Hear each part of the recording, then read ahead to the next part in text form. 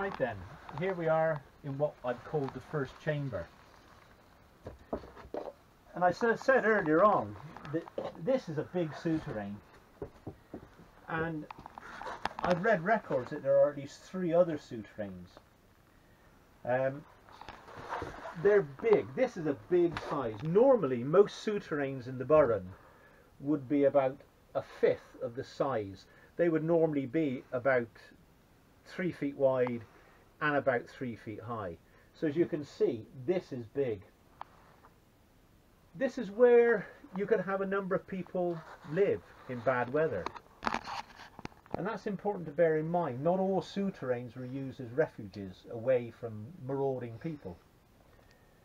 So this is of a size which would easily accommodate a number of people. As I was saying, maybe something like a team watching the coastline.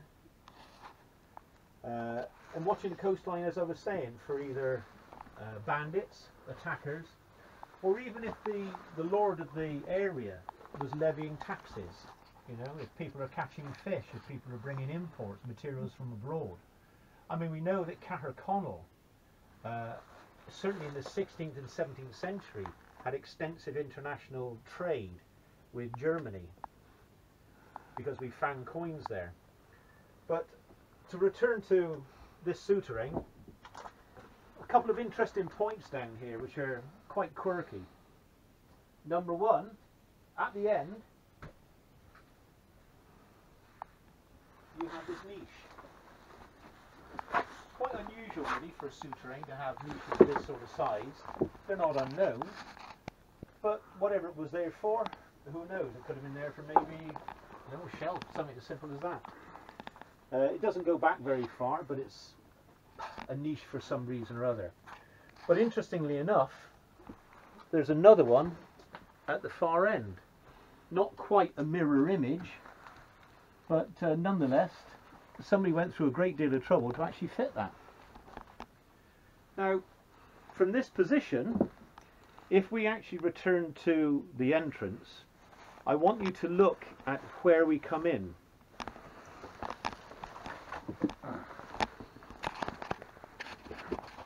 Now, looking back up through here, you can see that this was constructed as a door. And you can see the entrance actually came down and stepped over the opening into the second chamber, which is interesting in itself. So one way or another, there was some kind of door here that could shut out the weather, or even an attacker, say. So what we're going to do now, we'll wriggle through into the next chamber and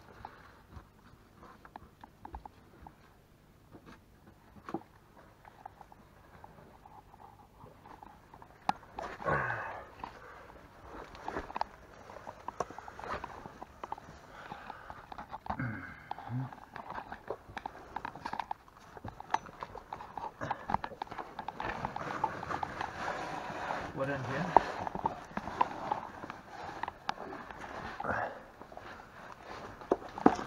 Okay, so we're in a situation now where we're looking back through the entrance that we've just come through, and again, what's interesting is the size of this entrance.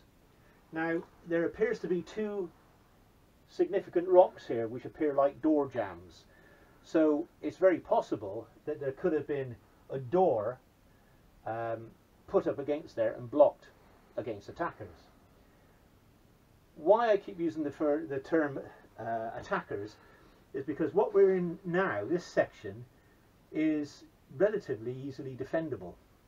So if you've got a number of people who are intent on raiding you, you can seal yourself up in here and hope that they don't stay around too long. You'd have water down here, and you'd also have provisions, because, you know, this is a chamber in similar size to what's into the first chamber. So even if determined attackers got through there, there's a final defensive place which is just down here.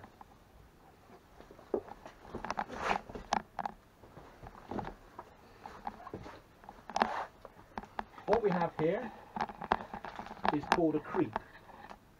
This was constructed so as to make an escape. So if you were pursued, you could run in here, crawl down through there, and sit the other side with a weapon or other, and any intruder who's pursuing you, you could then kill as he crawled through this in an unprotected fashion.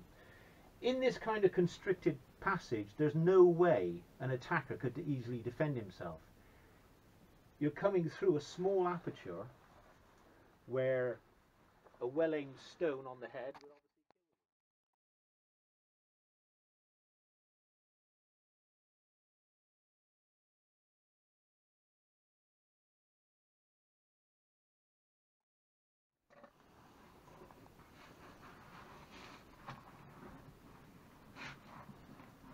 you.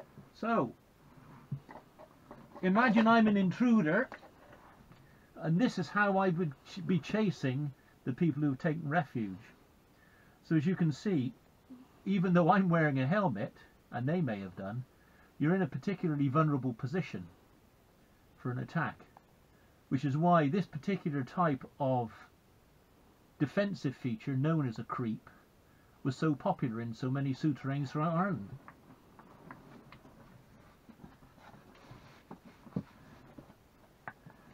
So we're now in the final, if you like, the third chamber, and it is surprisingly large.